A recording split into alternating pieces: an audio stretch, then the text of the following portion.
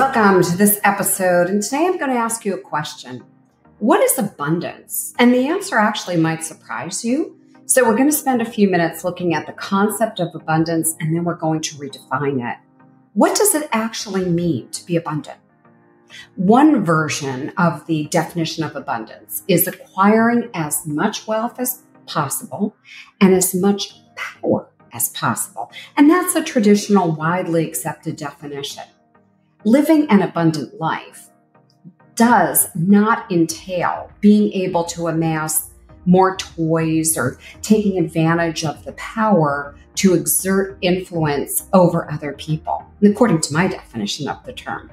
In other words, it is living a life that is balanced and fulfilling on all levels, including your mental, physical, emotional, spiritual, and financial ones. Your life will be out of balance, and you'll experience feelings of emptiness rather than of fullness unless you have everything lined up correctly. And when you're willing to put your ideas into action for the benefit of everyone involved, and when you're willing to open your mind to your creative imagination, you will be able to experience prosperity and abundance. According to this point of view, the right to succeed is a human right, and it is your right to claim it right now in every aspect of your life and your business.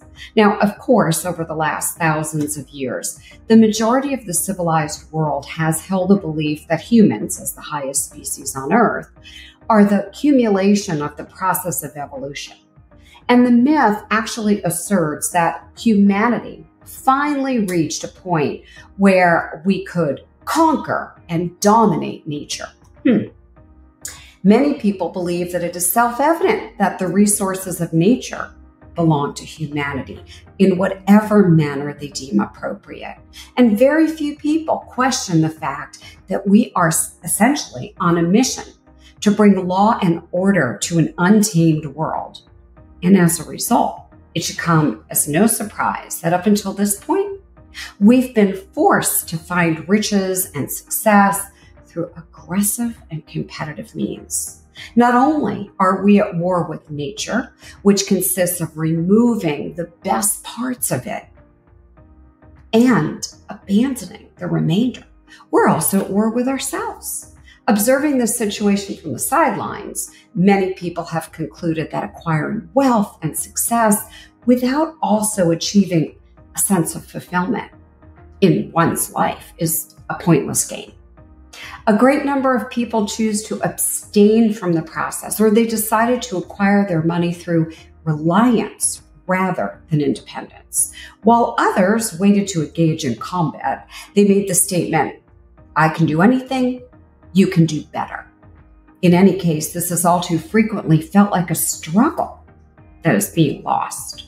The planet is transforming. It is becoming increasingly apparent to us as a civilization that we are no longer able to bear the cost of excluding every single member of society from positions of power and responsibility. In addition, nature is demonstrating to us that we can no longer disregard the natural laws that she has established to assist in the formulation of new values and the perception of new answers. These challenges at the national and the global levels require the very best in you to be called forth. In addition, the fact is the time is running out. Our world is suffering from the wrongdoings of the past. It's time to learn how to regain control of your life and how to be successful in both your personal and your professional endeavors.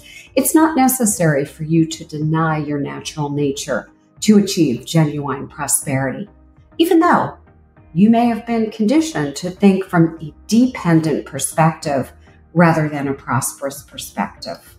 The truth is the opposite. A shift in viewpoint, a new look, and how your beliefs and qualities lend themselves to this process is vital to the process developing basically in the broadest sense. So these are some of the things that I share with my coaching clients who come to me to achieve spiritual, financial, and emotional abundance. And it is time to honor and follow the natural spirit of your intuitive power. This will allow you to make money, to accomplish the life's work that you absolutely love by adhering to the spiritual laws of money and abundance, as well as learning how to master prosperity and manifest in all aspects of your life and of your business. Now, if you want to grab the free guidebook to manifest what you want, the link is here. Get it today while it's still available. Thanks for tuning in. I will see you here next time at Live Well, Earn Well.